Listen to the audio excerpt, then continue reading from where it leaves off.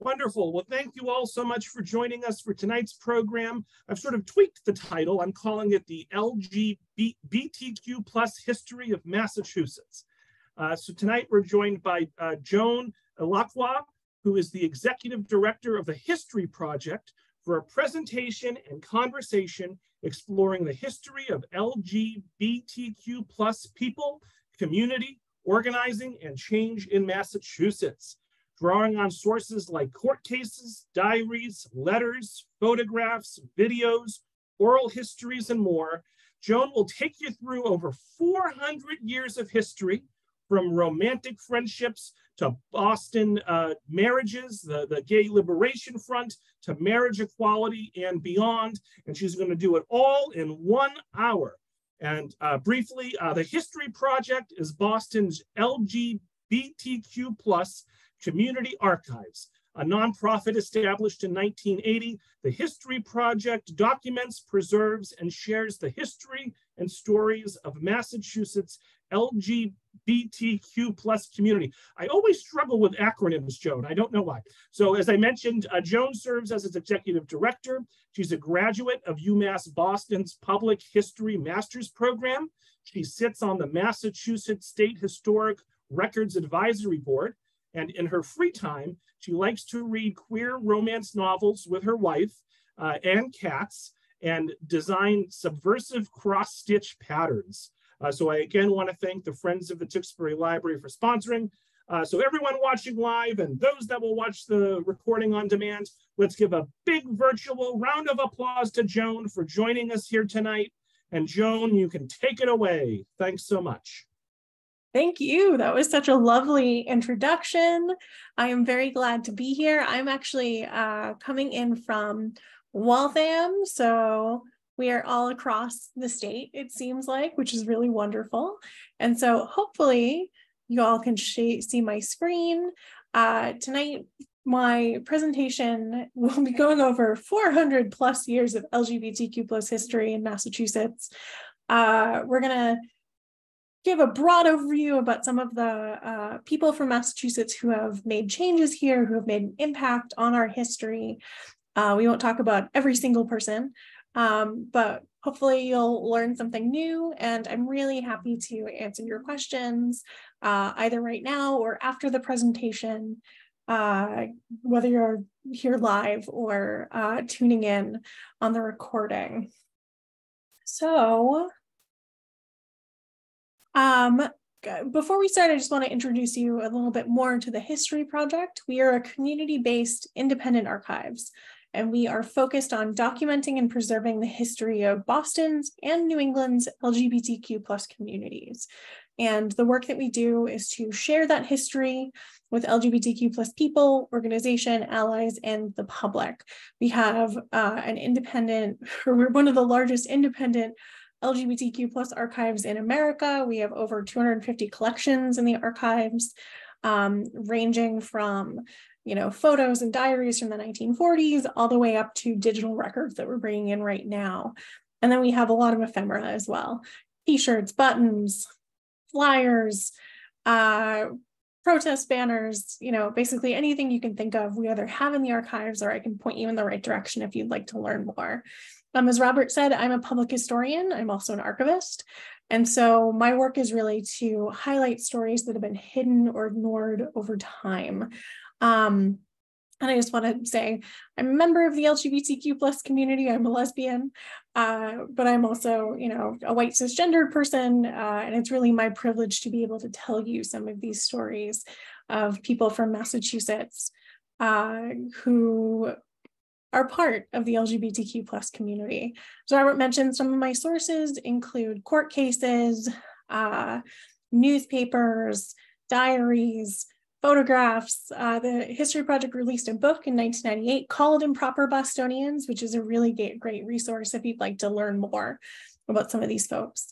And our outline here is basically we're going to start pre-colonization. We're going to go up to the gay liberation movement. We'll touch on the last 50 years, but we're really going to focus on that pre-1969 period. And I just want to say in terms of like language choice, the people we're talking about didn't use the same language that we use now to describe same-sex relationships or attraction. We are here in 2023 talking to each other. I tend to use the word queer to describe this history because we're talking about it right now. But with the understanding that people in the past probably didn't identify with the terms we use now, or identified as anything other than heterosexual, if not for any reason other than that the words didn't exist during their lifetime. I'm happy to talk more about that. Language and labels can get a little specific. So starting at the very beginning, before Massachusetts was a colony. So in Massachusetts, pre-colonization, we know of Native American and Indigenous communities who had same-sex relationships, depending on the tribe or group. People who we would now probably consider gender fluid or non-binary or part of the modern trans community. And so prior to the Puritans landing in Massachusetts in 1620, nations of Native people lived across America. Actually, before the Puritans landed, there had already been an epidemic that wiped out lots of people in New England before 1620. But before colonizing this land, now known as Massachusetts, those tribes included the Massachusetts, the Wampanoag, Pawtucket, and others. And so a term that's specific to Native identity, but that wasn't actually coined until 1990, is Two-Spirit. And Two-Spirit is considered an umbrella term for Indigenous people who encompass both masculine and feminine spirits. Not all transgender Native American people consider themselves Two-Spirit, but some people identify with that label. And so this is a tradition that is over 400 years long. Before, colonizers tried to erase and assimilate Indigenous identities and traditions. That tradition is being kept alive now by people like Geo-Sakmata Neptune, and they're pictured on the left. Geo is a member of the Passamaquoddy tribe. They're actually from Maine, but I think they're likely the most famous or well-known Two-Spirit person in New England. And they were the first trans person elected to public office in Maine as well. So they're a history maker in their own right. But the Pilgrims landed here, or rather they landed in Provincetown first and then in Plymouth, fleeing religious persecution in England. They established a Christian settlement here in Massachusetts with particularly strict rules and roles within families and society for men, women, and children. So on the right here is a 19th century engraving of Captain Miles Standish observing the quote-unquote immoral behavior of the Maypole festivities at Merrymount, which was in what is modern-day Quincy. The Plymouth militia overtook the Merrymount colony in 1628 because of its blasphemous activities. The colony itself had consisted of formerly indentured servants, Thomas Morton, who led the colony, as well as Native American people. And Governor William Bradford, in his History of Plymouth Plantation, described it like this, quote, "They set up a maypole, drinking and dancing about it many days together, inviting the Indian women for their consorts, dancing and frisking together, like so many fairies or furies rather, and worse practices, as if they had anew revived and celebrated the feasts of ye Roman goddess Flora, or ye beastly practices of ye mad Bacchanalians." In essence, the Plymouth militia chopped down the maypole. They arrested Morton specifically for quote unquote supplying guns to the Indians. Morton was put in stocks. He was given a trial. From what I understand, they wanted to corporally punish him, but he eventually was marooned on the Isle of Shoals off the coast of New Hampshire until an English ship could take him home. He was too well connected and well known to be imprisoned or executed, as really later became the penalty for blasphemy in the colony. So during the colonial era is when we see some of the first and earliest statutes against same-sex behavior. And as early as 1636, New Plymouth Colony listed sodomy and buggery among 8 offenses punishable by death. in the 1641 Massachusetts Bay Body of Liberties. The following law was included, quote, "If any man lieth with mankind as he lieth with a woman, both of them have committed abomination, they both shall surely be put to death." One of the earliest, I think, lesbian same-sex court case in Massachusetts happened in the Plymouth colony in the 1600s. Part of how we know that LGBTQ plus people existed is because of these laws prohibiting them, and because of the people who were either tried due to these laws or punished because of these laws. Generally speaking, in the 17th century, same-sex attraction was considered moral degeneracy, and the punishments were imposed as penance. They believed that sodomy would, quote, "provoke fire from the heavens on the entire community, not just the people engaging in it." So they're very serious about shutting that down. As we, move through Massachusetts history, as late as the 1970s, we're still talking about these laws because they were still in the books in Massachusetts, some more easy to enforce than others. But even at the first Pride in Massachusetts, statutes dating to the Puritan times were on the list of demands that the LGBTQ plus community gave in front of the Massachusetts State House. Jumping forward about 100 or so years, I wanted to highlight two Revolutionary War heroes who were what we would now probably consider part of the LGBTQ plus community. Deborah Sanson is probably the one that you've heard of. She is pictured on the right. That's a picture from the frontispiece of her biography from 1813, I believe. Sampson disguised herself as a man and joined the Continental Army in 1782. And she enlisted under the name Robert Shirtleff, which was her brother's name. She fought in several battles. She was injured, and then her quote unquote true sex was found out. But she had contributed to the war effort. She ended up being honorably discharged, and then later in life wrote a book about her experience. She petitioned to receive an army pension, and she wanted her husband to receive spousal benefits. So her 1797 biography implies that she had romantic liaisons with women while disguised as a soldier. But it's unclear if that is part of the storytelling or, if she was what we now might consider part of the bisexual community. Another woman, Anne Bailey, was also caught in Boston, but she was caught very quickly and punished and fined for cross-dressing and trying to join the war effort. The other person who we unfortunately do not have a photo of is George Middleton.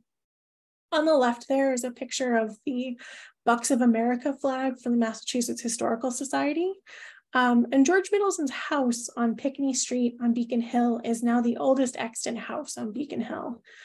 And George Middleton's story is an example of how historians can interpret fragmentary history and sometimes read between the lines to try to better understand the private lives of people from the past. So George Middleton, his year of birth is unknown. He was the leader of the Bucks of America, which was an all-Black Revolutionary War regiment. In 1787, he built a home on Beacon Hill with his friend, who was a hairdresser, Louise Clapion. According to some historians, Clapion and Middleton lived together as a couple for about 4 years in that home. And then Clapion decided to get married, and they split the house in half. Some sources suggest that Middleton also got married. It's hard to trace back in the church records. I don't think he actually was married. But throughout his life, he was a really important and esteemed member of Boston's Black community. He was a philanthropist, and he maintained several close relationships with male friends. Upon his death in 1815, he left his entire estate to Tristram Babcock, who in his will he described as, quote, a mariner and good friend. And so this is inconclusive. You know, it's really hard to know when someone doesn't write about their own thoughts and feelings, how they may have described themselves, how they may have identified, especially when we're trying to put modern terms onto people who lived in the 17 and 1800s. But Middleton's experience was not typical. It was not normal to live with men in the way that he did. It was not normal to leave your estate to a friend like that. And so the evidence there, like I said, is inconclusive. We may never know, but I think it's important to talk about when we think about LGBTQ plus history, that sometimes we are trying to read between the lines and make conclusions to connect the community now to the past. The next story I have, though, is exceedingly well documented, which is why it comes next. And this is actually a person from Rhode Island, but it's just right across. Somebody said they're from North Attleboro in the audience, so we're almost there. This is the public universal friend. And the friend was born in Rhode Island in 1752. Their birth name is not the name that they used throughout the latter part of their life. So I'm not going to use it now, although if you search for the universal public friend, you can find it. The friend was raised as a Quaker, and in 1776, they contracted a disease. Historians think that it was typhus, but the friend became bedridden and near death with a high fever. After their fever broke, the friend awoke and reported that their former self had died, their soul had ascended to heaven, and the body remained with a new spirit charged by God to preach his word. And so the universal public friend began using the name, the public universal friend. They refused to answer to their birth name, and they asked not to be referred to with gendered pronouns. They dressed androgynously or sometimes masculinely, and they began to preach. They gained a following. Their followers referred to them as the public universal friend, the friend, or the PUF. And when the friend was asked if they were male or female, they responded, quote, I am that I am. Eventually, in the 1790s, the friend's followers built a separatist religious community in upstate New York, and that thrived for a few decades. The friend died in 1819, and their followers, who became the Society of Universal Friends, existed through at least the 1850s, and they sort of disappear in the 1860s. Part of what's so exciting about the friend's life in this story is that we have very clear evidence about how they perceived themselves. I think partially they had some leeway because of the religious work and preaching that they were doing. And there's also some leeway that comes when someone claims to have been given an ecstatic rebirth by God to live as they wanted.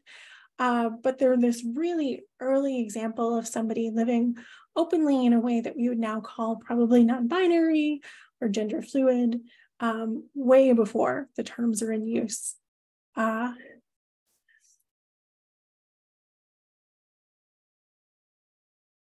By the 1800s, a lot of the evidence that we have about LGBTQ plus people starts coming in the form of letters and diaries that are include the personal thoughts of their writers. I usually joke that this slide is everyone you read about in English class, transcendentalists, authors, and poets. So from left to right, we have Ralph Waldo Emerson, who was an influential thinker, a poet, a transcendentalist, and he kept a journal. While he was a student at Harvard, in his journal, he wrote entries about another young scholar who was named Martin Gay.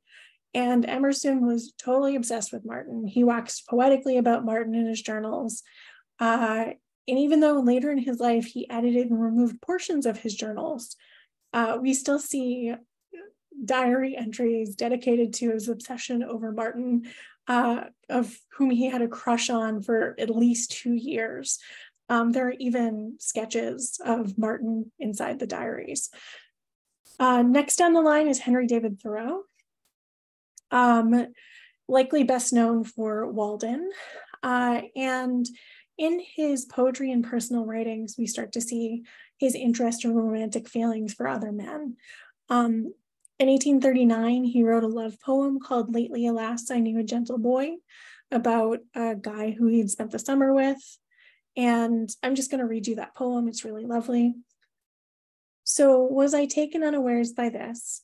I quite forgot my homage to Congress. Yet am forced to know, though hard it is, I might have loved him had I loved him less.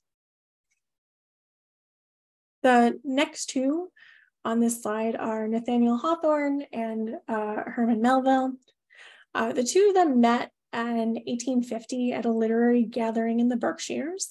Hawthorne was 46 years old, Melville was 31, and they started this kind of intellectual obsession with one another.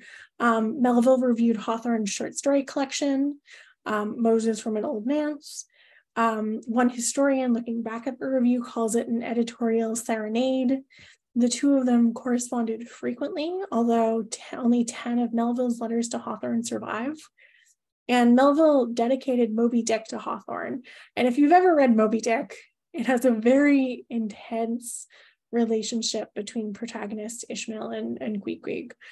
When Moby Dick was published, it received really negative reviews, in particular for its homoeroticism. Hawthorne actually gave it one of the very few positive reviews.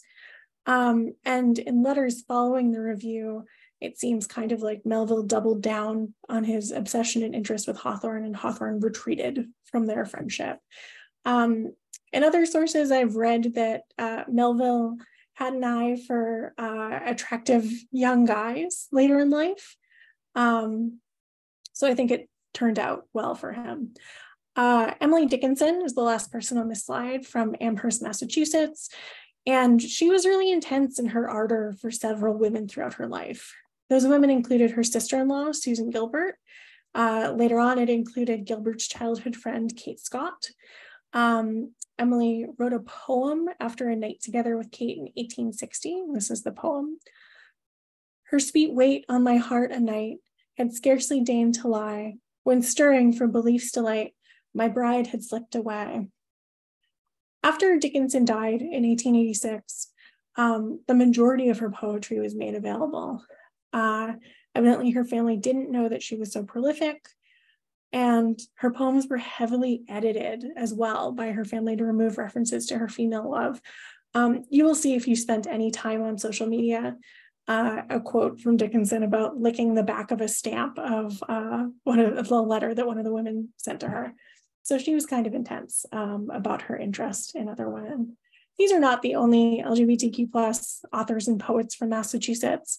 Walt Whitman, Louisa May Alcott, later on in the 1800s, Henry James. But I wanted to give you a sampling of some of the folks we know about from the 1800s.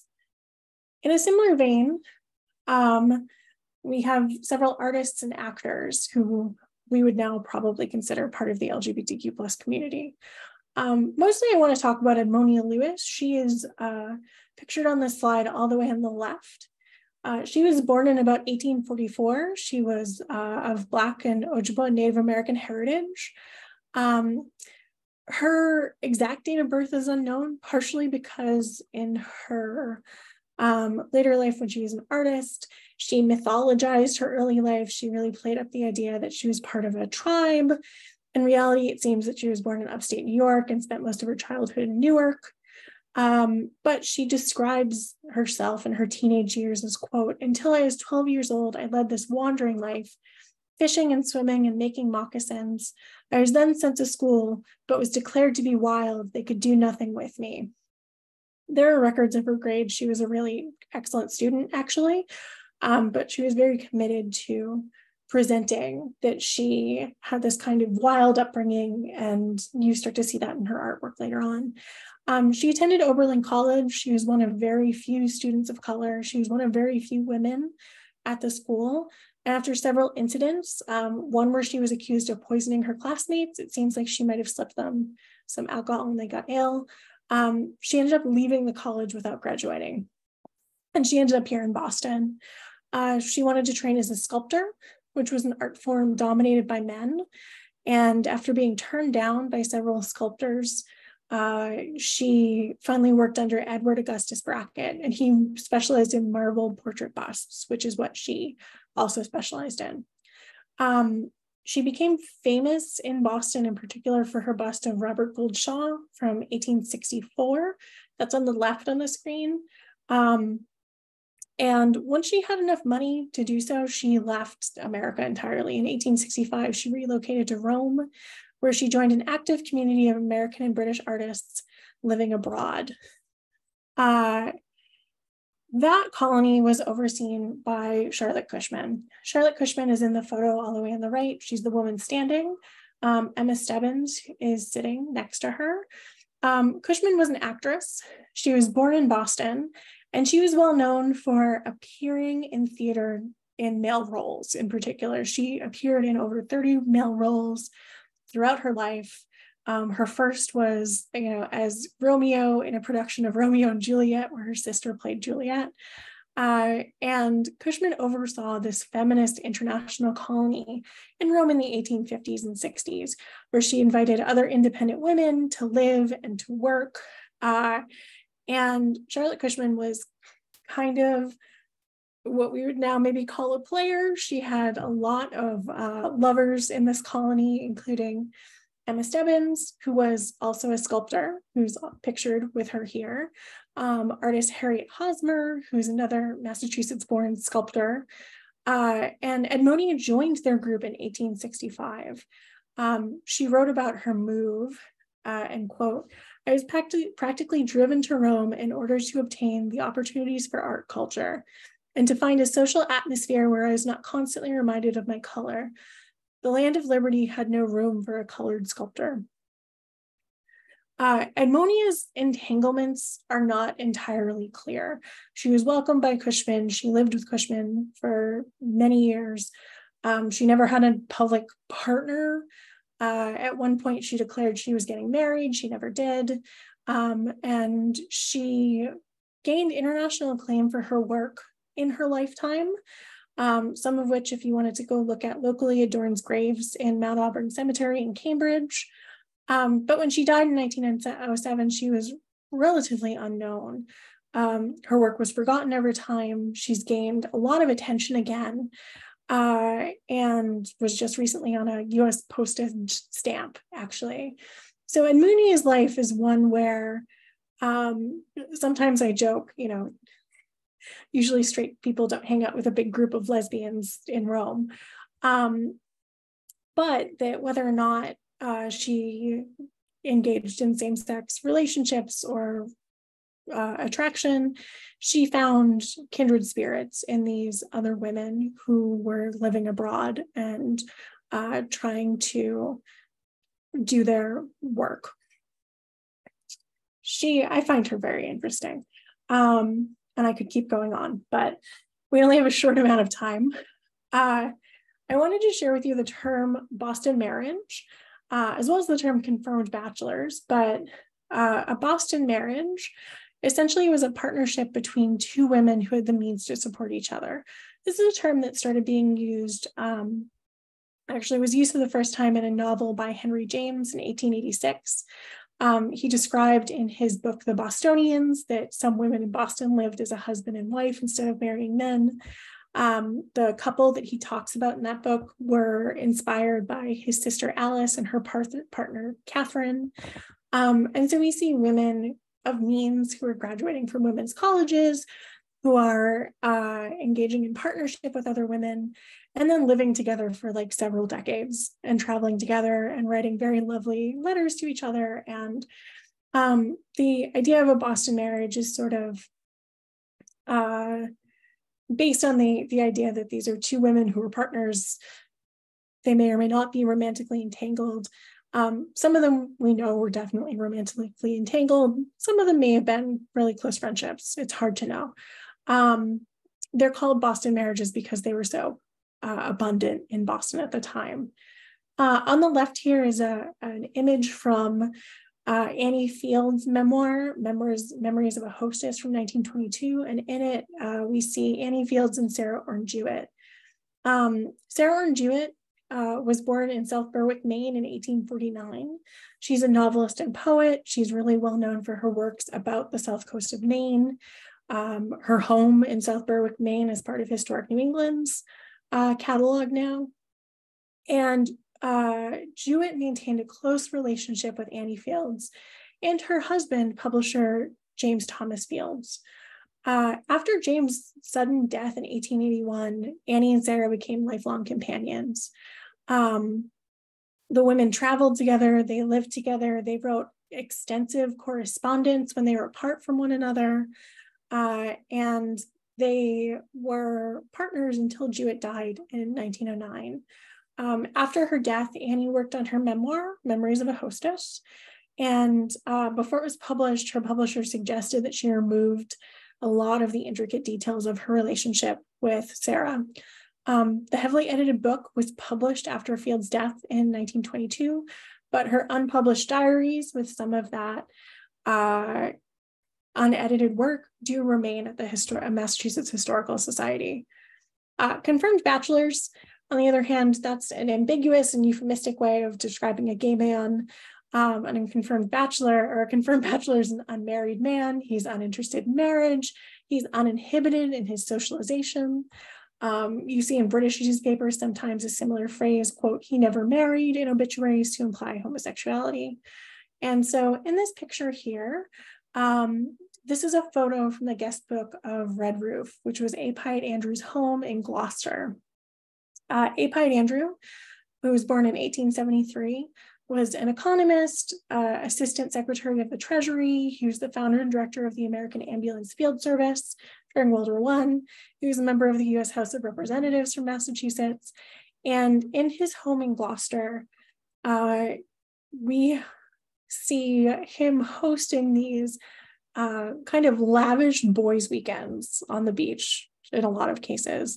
If you go through the guest books, which Historic New England has in its archives, you can see his just like roaring social life, the appearance of other guests who we know are part of the gay community, based on the way that they're written about by other men of the time. There's a historian, Trip Evans, who's working on a book about this right now, actually.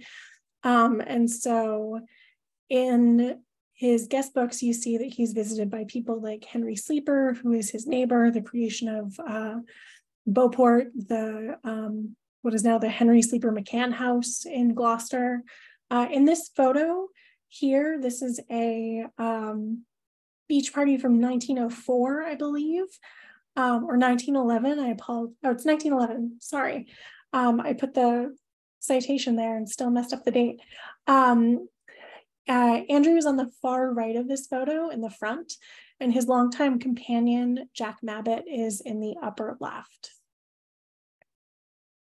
So a lot of the people we've talked about in the 1800s here are ones where they're documenting themselves in one way or another, whether that's through their poetry or their personal writing or through their letters.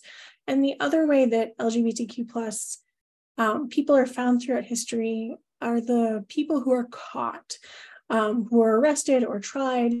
Massachusetts had a law where essentially police could determine whether lewd and lascivious, quote unquote, activity had happened.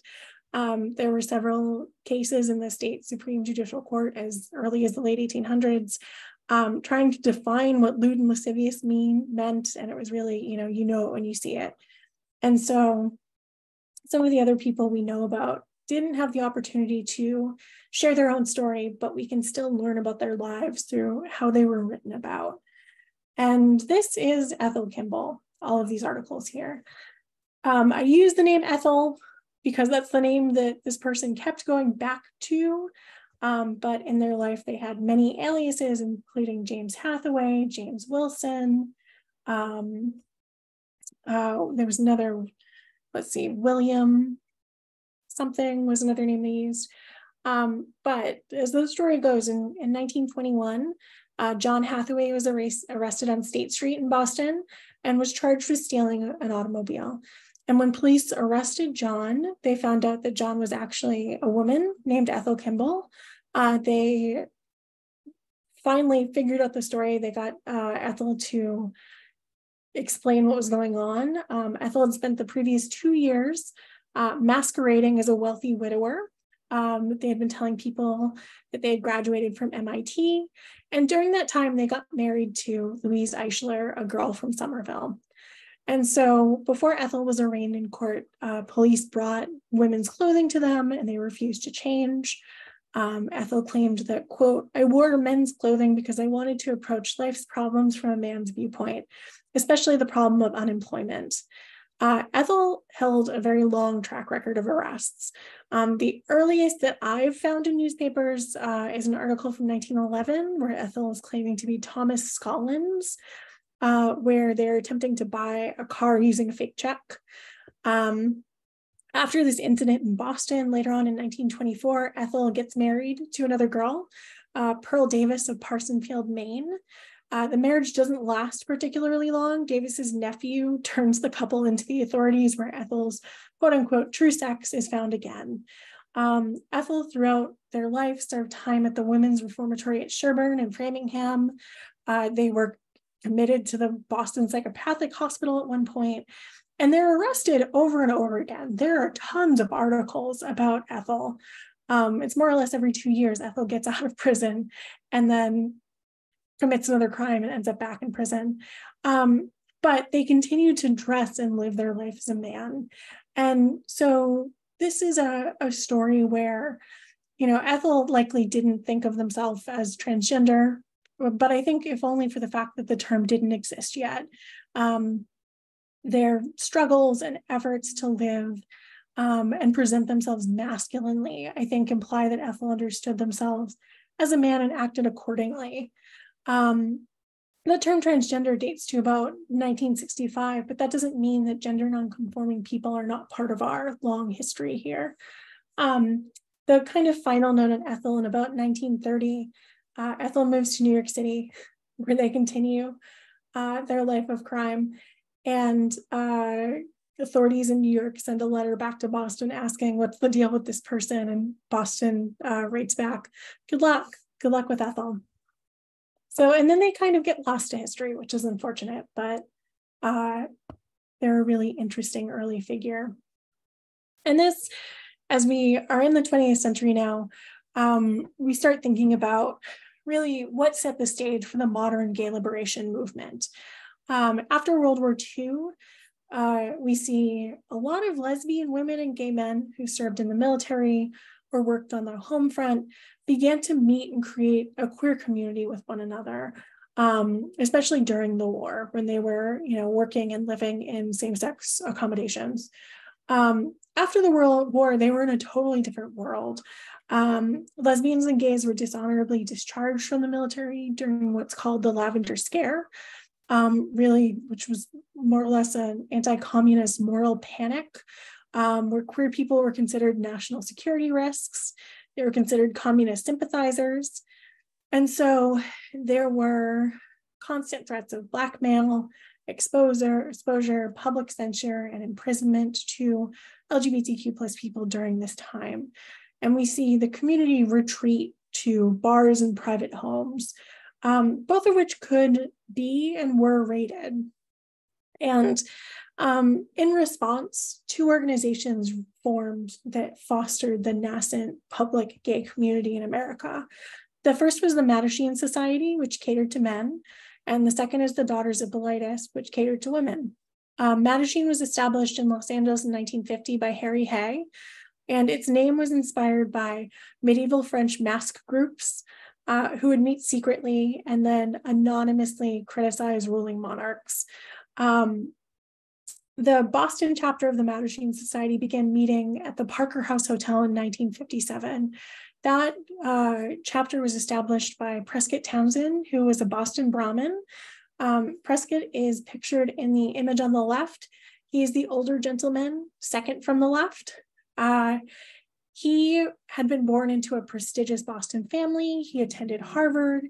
He served in the Navy during World War I. During World War II, as part of the war effort, he took some work in Fall River. And as the story goes, he was caught in the act with another guy. He was charged with committing a, quote, unnatural and lascivious act, and was charged a fine, which he could have paid. He had money, but he refused to pay the fine. He ultimately spent 18 months in prison on Deer Isle, and this is considered the impetus for his organizing in the latter part of his life. He spent the rest of his life as an activist and organizer of gay men.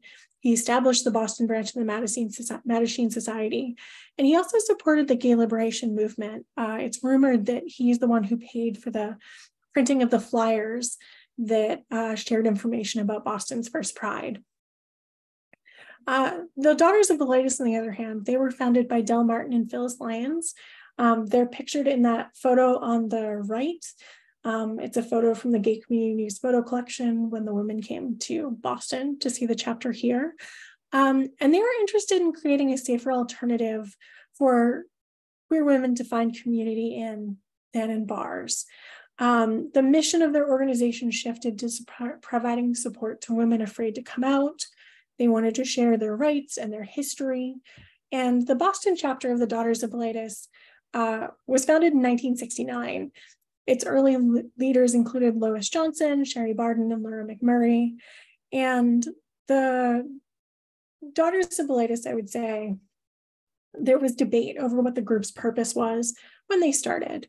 Initially, they determined that they'd focus on personal and social support for lesbians, and then education of the public on lesbianism, and then lobbying to reform laws limiting the rights of lesbians.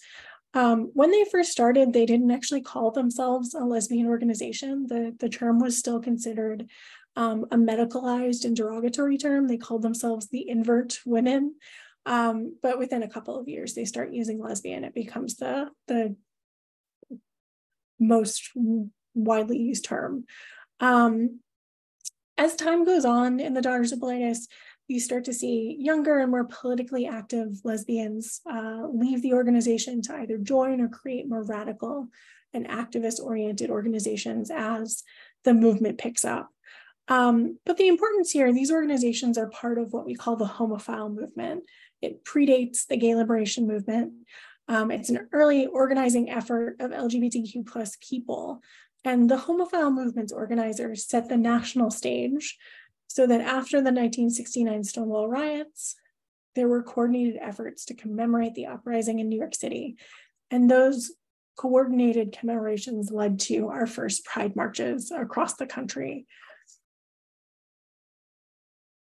So to briefly touch on the Stonewall riots, essentially in 1969, the Stonewall Inn, a bar in New York City, was raided by police. Like I said, police often raided bars, but the patrons kind of spontaneously fought back against the police. And skirmishes continued throughout the week in Sheridan Square, where the Stonewall Inn was.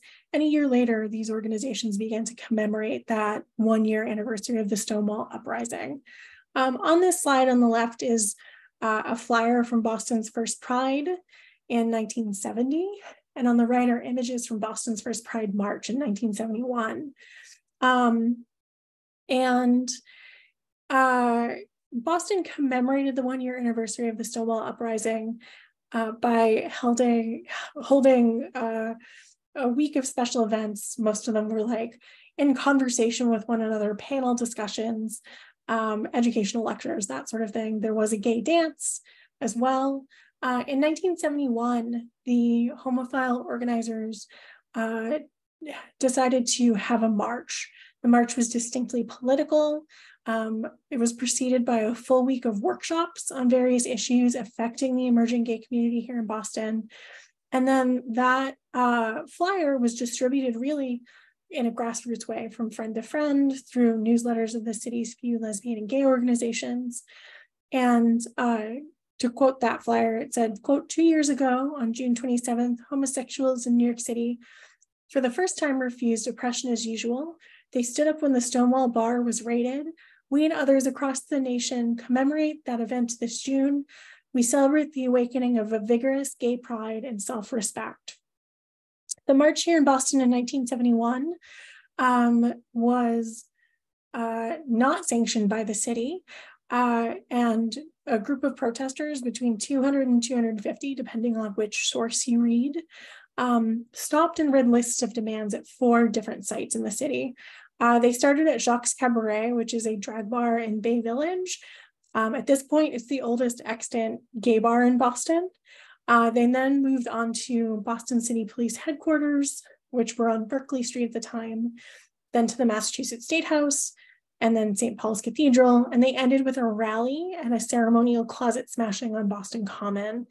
And the protesters at each of these sites demanded visibility, acceptance, protection, repeal of anti-gay laws that had been on the books since the 1600s. In front of the church, they demanded ordination and gay marriage.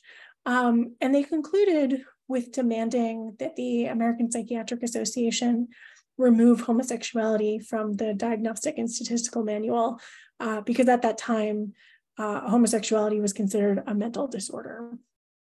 And so since 1971, Massachusetts has had so many milestones in the continuing fight for equality for LGBTQ plus people.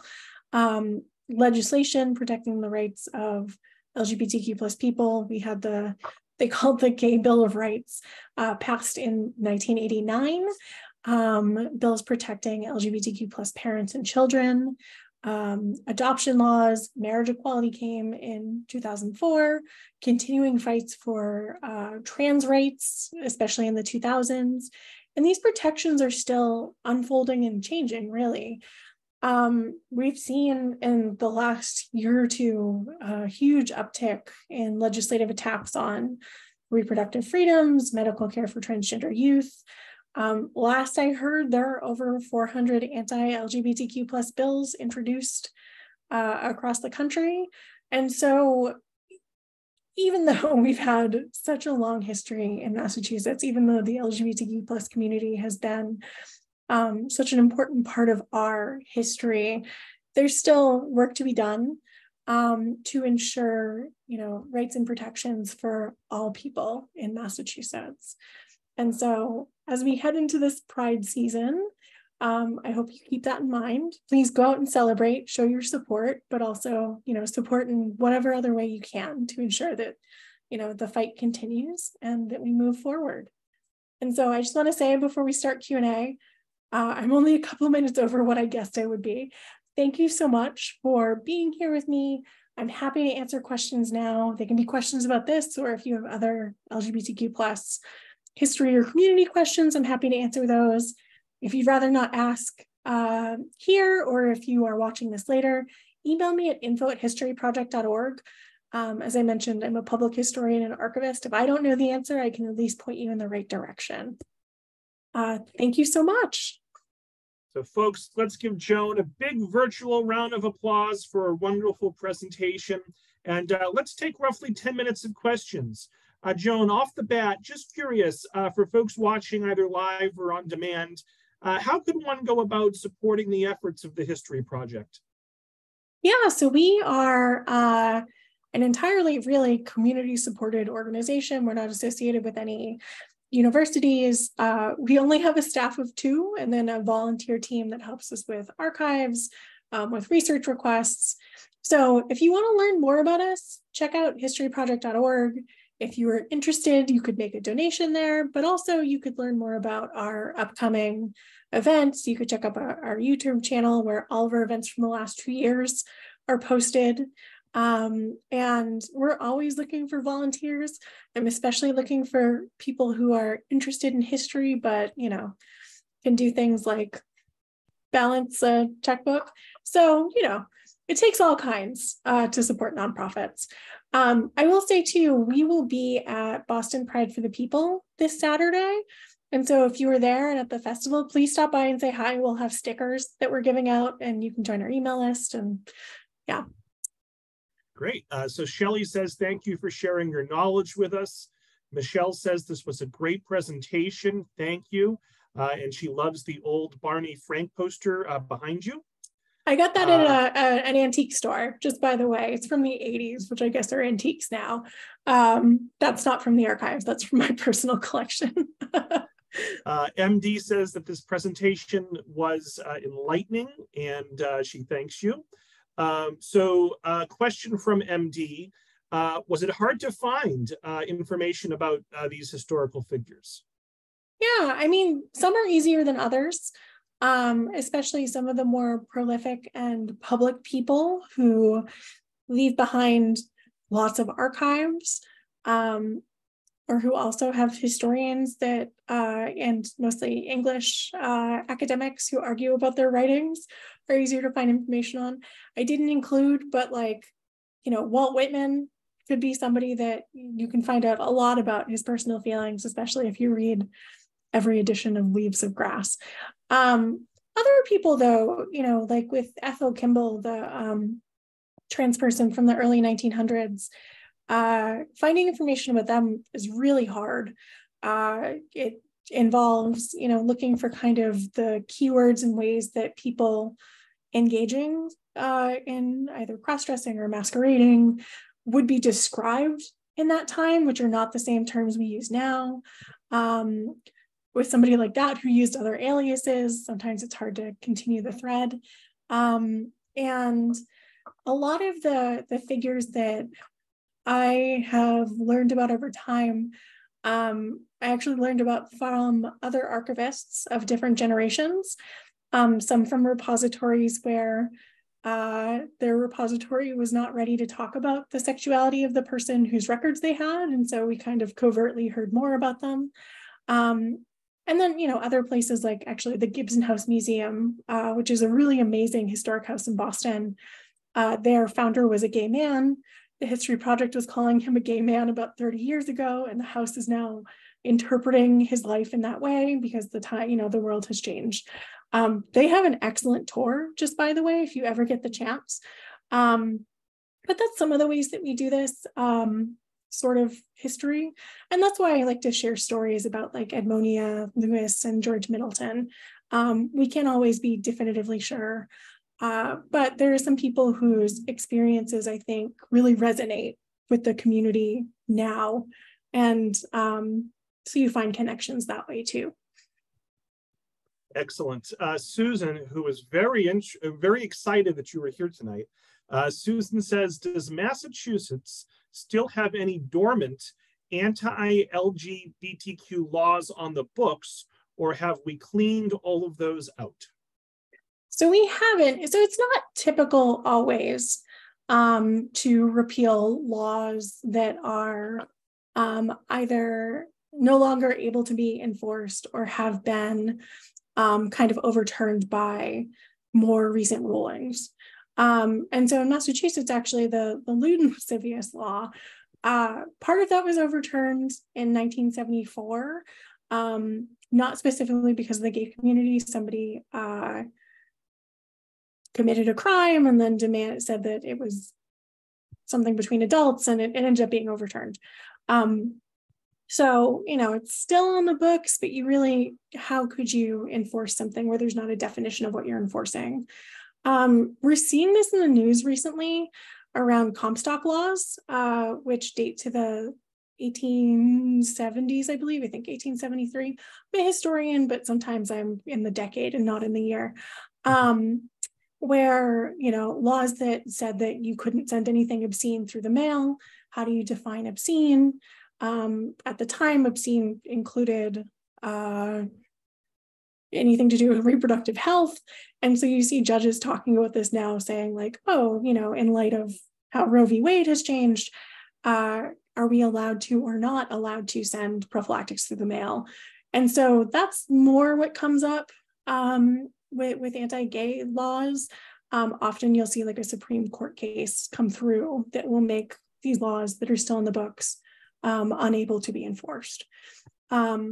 If you want to learn more actually about LGBTQ plus laws in Massachusetts and across the country, GLAAD, the GLBTQ plus legal advocates and defenders, is a really amazing local organization that is constantly helping to make enormous changes in America. Given the time, it looks like our final question will go to Joan. She says, fascinating history. What are your thoughts on how this younger generation is moving progress forward, and how are you documenting things that happen on social media? Yeah, I mean, I think Gen Z is amazing. I think it's really a testament to all of the work that the generations that have come. I'm a millennial, not a Gen Z, but everyone who's come before us has made a lot of strides so that kids who are pretty young have this knowledge and vocabulary and feel supported enough to come out and start, demanding change really early. And yeah, I find that amazing. I think that it's really, really wonderful. And I think that, those who come after us will continue to make progress in their own ways. And sometimes there are debates between generations about what, the community should be doing or how we should be celebrating or that sort of thing. But it's not a monolithic community. And I personally love Gen Z. As for documenting social media, it's hard. Archivists have some tools. Mostly we do, without getting too technical, what's called web crawling, where you will input a website into a tool provided by the Internet Archive, which will then archive an entire website. The tool doesn't work super well on social media. So you have these cases actually of like university archivists who are part of student groups on Facebook who are trying to document what the students are talking about. At least for us, we work with people who have electronic records. We are still working on our digital preservation plan officially, but it's hard right now. It's a lot easier to delete a file than it is to lose every paper copy of something that you've had. So in the interest of brevity, I'm happy to talk about this more. But I will say it's a process that's unfolding, and a lot of archivists across the country and around the world are kind of dealing with it as more and more becomes digital only and not paper too. Sure. So Joan, we'll start to wrap it up. I'll say a few words and then I'll kick it back to you for any final thoughts or any final words.